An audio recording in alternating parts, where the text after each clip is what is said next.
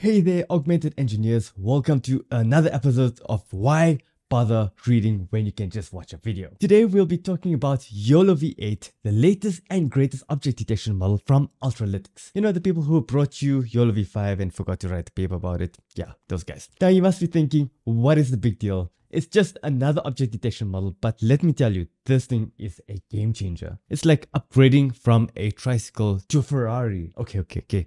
Maybe not a tricycle. Maybe like a BMW or Mercedes. Now, before we take a dive into YOLOv8, let's take a moment to appreciate the entire YOLO family. If you're looking to learn YOLOv8, V7, V6, V5, V5,672.523 and beyond, we've got you covered. Introducing the most comprehensive mega course on YOLO on the planet, where you can build over 50 projects in Flask, Streamlit, PyQt, and Kiwi. It's like a whole buffet of object detection.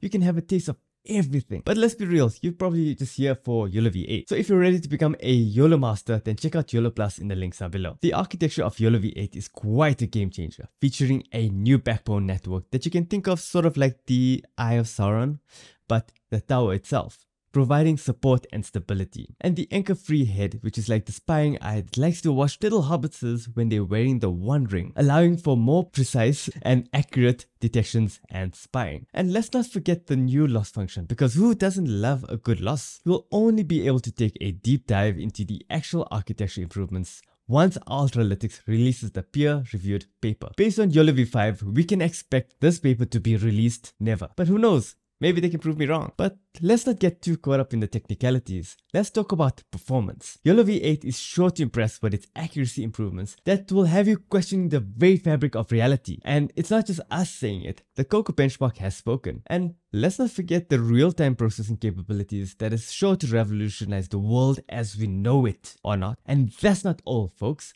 YOLOv8 comes in a variety of flavors, just like your favorite fast food fries. So there's YOLOv8 Nano, the smallest and fastest of them all, perfect for those who want their object detection done in a jiffy. Then we've got YOLOv8 Large, slightly bigger, chunky but funky, you know, but accurate for detections. Next up, we've got my boy YOLOv8 Medium, which you can think of the Goldilocks of the bunch. Not too fast, not too slow, just right. And for those who like to take their time, we've got YOLOv8 Small and YOLOv8 extra chunky, extra large. The latter being the most accurate yet the slowest among them all. It's like choosing McDonald's small, medium, large and extra large fries. So how does YOLOv8 compare to its predecessors like YOLOv7, V6 and YOLOv5?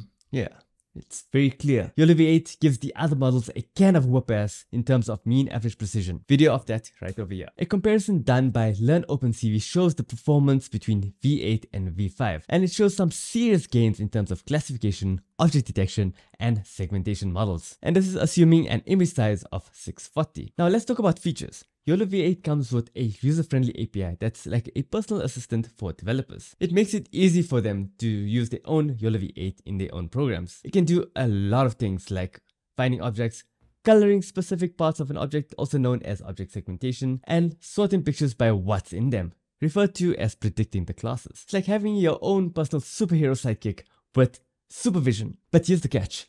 YOLOv8 doesn't feature pose models like YOLOv7. You know, the thing that lets programs figure out how to pinpoint the joints of a person and its position in the picture, you know, similar to how it's done on your Xbox Connect. But don't worry, I'm sure the people at Ultralytics are probably working on it once they have delivered the academic paper for YOLOv8. So in conclusion, YOLOv8 is a great model that can find and identify lots of different things in pictures and videos. It's really good at it, and it does it really fast too. It comes with a friendly API, which makes it easy for other people to use for their own projects and applications. Thank you for watching. Don't forget to like and subscribe for more informative and not so informative videos like this one. And always remember, why bother reading when you can just watch a video? If you would like to learn YOLOv8, V7, V6, V5 and beyond, we have the most comprehensive mega course on YOLO on the planet, where you can build over 50 YOLO projects. Check it out at YOLO Plus on www.augmentedstartups.com, and the links are all down below. And if you'd like to run YOLOv8 in Google Colab, then check this video right up here.